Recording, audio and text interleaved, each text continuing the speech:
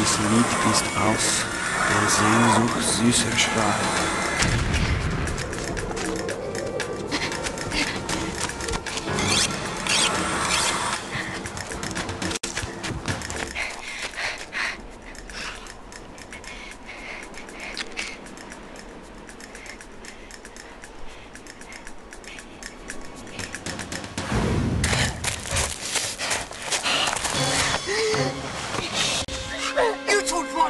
I stole the wine, didn't you, runt? No, I didn't. Let me see what I can do. I did, I swear.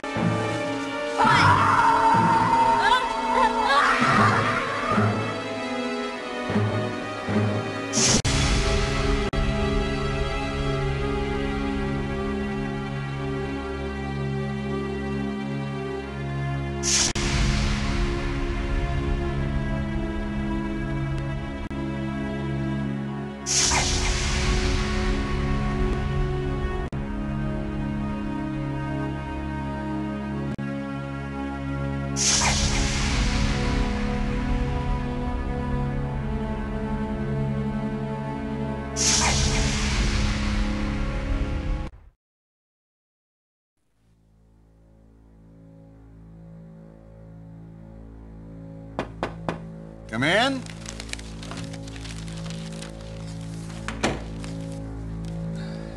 Reporting for work, sir. Relax, son. This isn't the academy. Yes, sir. And Mr. Sullivan will do just fine. I think you'll find that the COI is a bit more informal than your other branches of government. Now, let's set you to work. Some city detectives sent this complaint over to us. It should be pretty straightforward. If you have any questions about the assignment, don't hesitate to ask. The door's always open, son. Thank you, sir. Mr. Sullivan. What is it, Mr. Pearson? Oh, yes, of course, your office. It's across the hall, and please forgive the mess. Your predecessor departed rather unexpectedly, and we're still short-staffed and haven't had a chance to clear it out for you. Well, I hope you can handle things on your own. It's something you're going to have to get used to with the COI. President Roosevelt had just authorized the formation of the COI that summer. They were supposed to be the outfit that handled the real spy stuff overseas. It was the place to be if you wanted real adventure. At least, that was the bill of goods the recruiters for the COI sold me. And here I was, stuck in a crummy old office, in Cleveland of all places, as far away from any real action as I could imagine.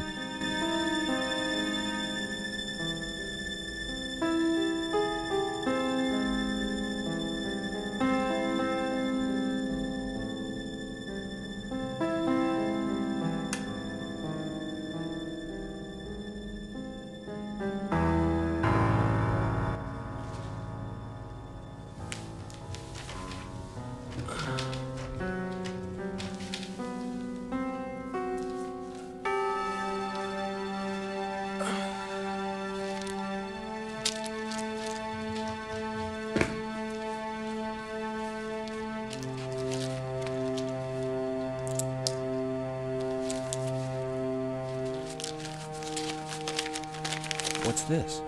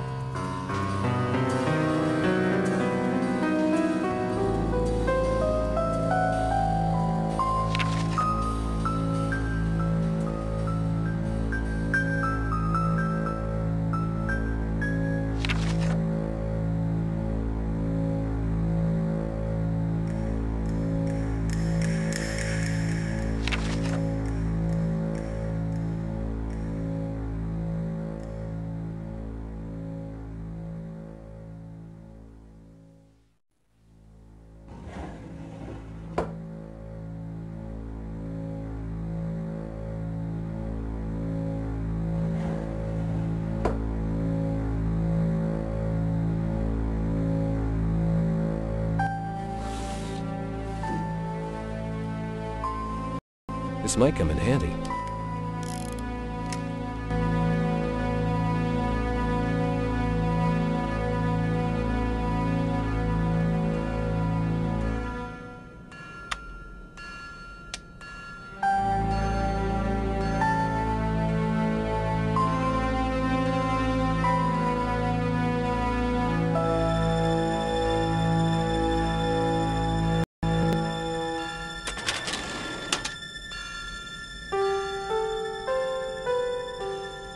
I wonder what sort of artifacts Mr. Pensky wanted Professor Strauss to look at.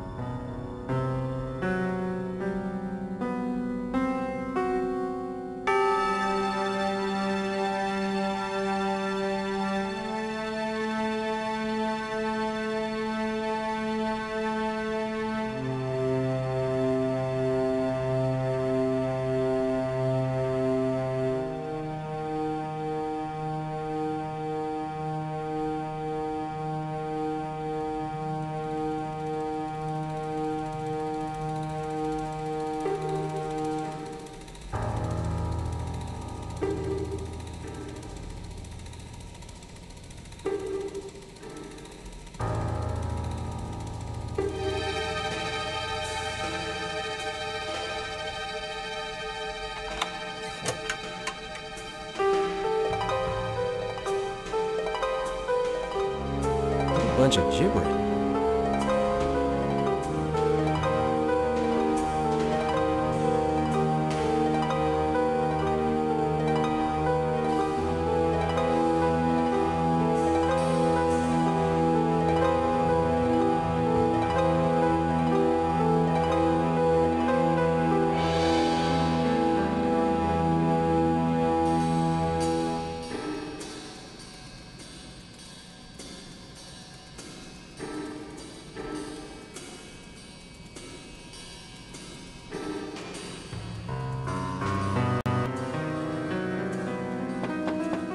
Yes? Sorry to bother you, sir. Not at all, Mr. Pearson. Come right in.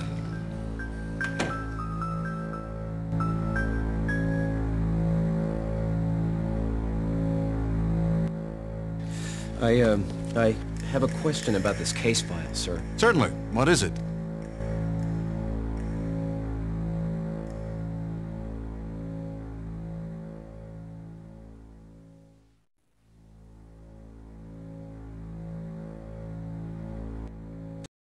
Sir, this munitions owner, Mr. Finster, is there anything you can tell me about him that wasn't in the report? Hank Finster is an interesting case. He's an important man with the fellows in the Defense Department on account of the munitions factories he owns. But he's not wound all too tight, if you catch my meaning. It's always one thing after another with him. If it isn't the unions, it's the Reds. If it isn't the Reds, it's the Nazis. But he may have something there. Take a look at that invitation. What do you make of it?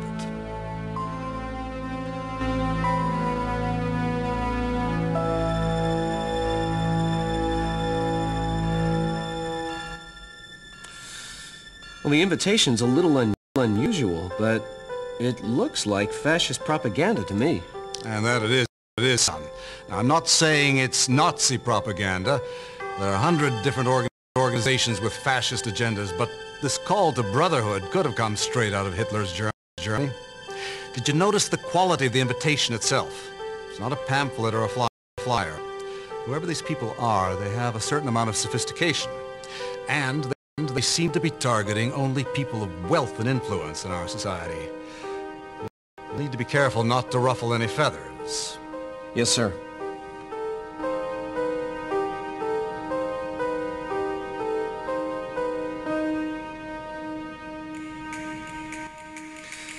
Who handled this case when it first came in, sir? A city detective named Marillo. I guess he's got his hands full now. He's handling the torso murders investigation. Terrible work, that.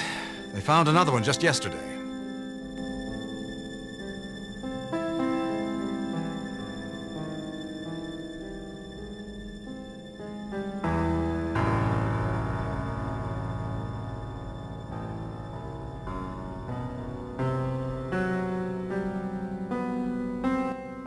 Sir, what happened to the fellow I'm replacing? Walter Pensky. Good man. And a good agent. Once. The job got the better of him. I imagine he must have been under a lot of pressure, sir. We all are these days. Just remember, Mr. Pearson, we follow orders, not personal crusades. I will, sir.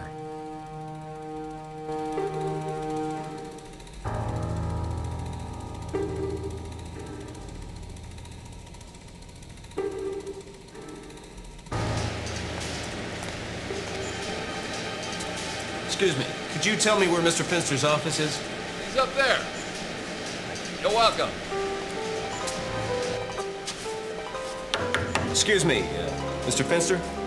Jim Pearson from the COI. Been assigned to investigate your complaint. Ah, what the hell took you so long? I guess all my calls to Mayor Lausch finally got you guys off your cans.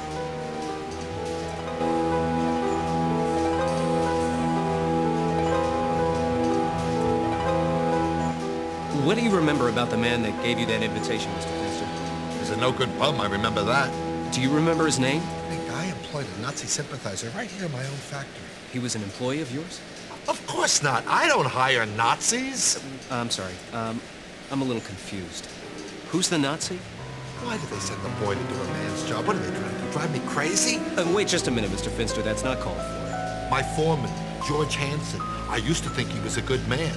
Well, he drinks a little bit too much, but he's a hard worker. Well, anyway, how am I supposed to know he traffics with Nazis? Well, he brings this riffraff right through my doors, into my factory, right into my office. He could have killed me. He was standing as close to me as you are right now. Well, naturally, I fired him on the spot. Riffraff. No, you idiot. George Hansen. Haven't you been listening to a word I said? Do you remember the name of the man that gave you that invitation? Of course not. He never mentioned it. He said he was just a messenger.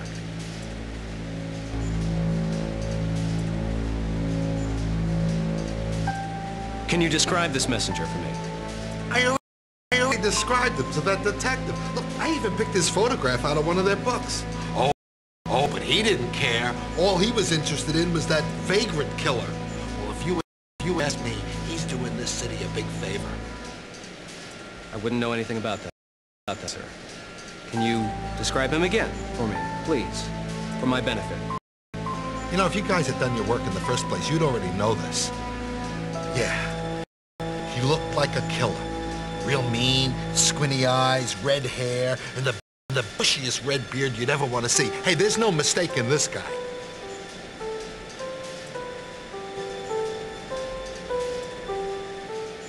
Do you have any idea where I might be able to find this messenger? Of course not. Okay, what about this other fellow, the foreman? Well, I used to live in company housing, but I had him evicted, of course. Do you have any idea where I might be able to find him? A man of my standing doesn't fraternize with his workers. Although, I have been told that George likes to throw his money around a lot on payday. The men, they like this cheap whiskey saloon in the Roaring Third. McGillies, McGarrity's, some kind of Mick name. McGinty's, that's the name of it, McGinty's.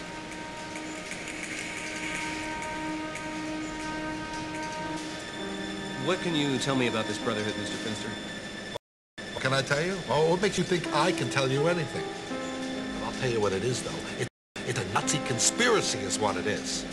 Now, what makes you say that, Mr. Finster? The invitation has no swastikas, no insignia, no clear-cut signs of Nazi involvement.